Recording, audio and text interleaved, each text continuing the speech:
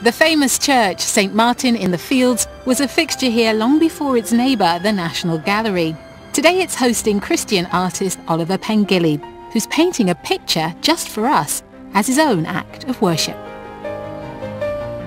Ollie, you would normally find an artist setting up in a chapel, but apparently you do this quite often. Yeah, for the last sort of 15 years or so, I've been painting during worship at various churches, and I realised that I wasn't much of a dancer or a singer, but I certainly like to paint and draw, and so I started using that as my form of worship. I was always doodling in church when I was a kid. But when I started hitting my teens, I started sort of praying and seeing things in my heart that I wanted to try and express. And I started doing it at the back of church at first, on the table. And my father, he said, why don't you paint up the front so people can see what you're doing? And I just saw how people that weren't necessarily visual people, they sort of got something from the art, from seeing it develop, from seeing it happen during the worship. What sort of things do you tend to paint? Each picture is very different. It can just be a simple portrait of something or someone, but it can also be more of a spiritual painting that might include angels. I'm trying to show relationship in them as well, and God's love for us and our love for him. So I always try and include that element to most of my work, is the relationship and the journey that we're on with Jesus. You say you feel you get these images from God, so what impact do these paintings have on people that you've seen? Well, when I do a painting, I see what God does with it. One large event with lots of people there, a few thousand, and I was there as the artist, and I did a painting on the wall, and it was a big brown horse, and I couldn't think of a biblical reason why I would do this, but I really felt God tell me to do it, so I painted this big horse.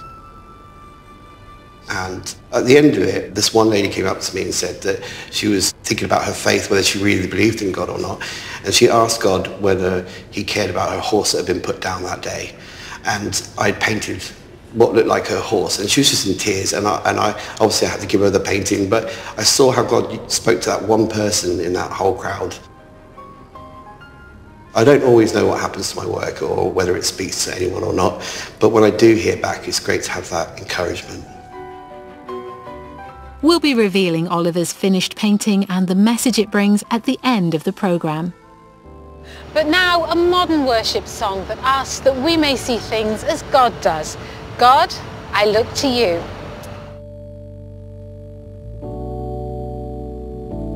God, I look to you. I won't be overwhelmed. Give me vision to see things like you do. God, I look to you. You are my help comes from. Give me wisdom. You know just what to do.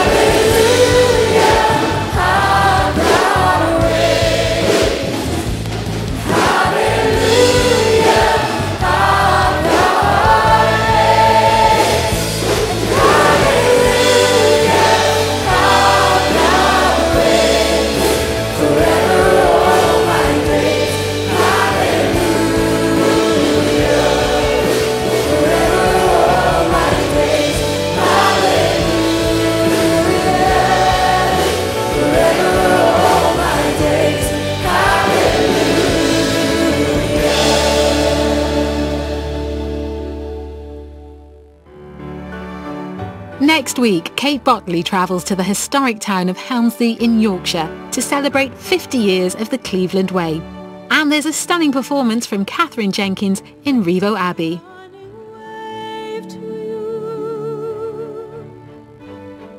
Wow, Ollie, congratulations. It's great and finished in time. What do you hope people get from this painting? Well, I prayed about it and asked God what to paint today, and I felt like I should paint someone in worship, but in a safe place with God, like in the cleft of the rock here. Did you enjoy painting it? I really did, yeah. It was a form of worship for myself too, so it always brings me closer to God, so it's great. Thank you. Thank you. Well, our final hymn today speaks about bringing our gifts, whatever they are, to God in worship. Praise my soul, the King of heaven, to his feet thy tribute bring. Until next time, bye-bye.